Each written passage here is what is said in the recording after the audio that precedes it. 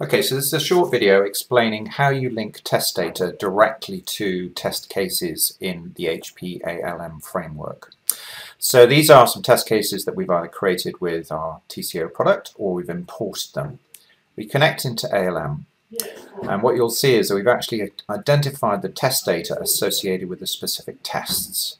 So what will happen then is we go into ALM, we'll pick our particular test plans that we're interested in, with a folder in this case, and we're just going to pop them out. And it'll pop up and say, those are my test cases, and also I need to attach the test data to the test cases. Okay, so there's a little tick box there. Click on OK. And what will happen then is that will export that test data out into the ALM tool, which we'll have a quick look at in a second. And what you'll see then, once we refresh it, you'll then see the test cases. Those test cases have the data interleaved. So you'll see in the descriptions, in the design steps, we're actually referring to the test data, which is very important. We'll also attach a pack of test data directly, and we can also then refresh this upon demand directly from inside ALM.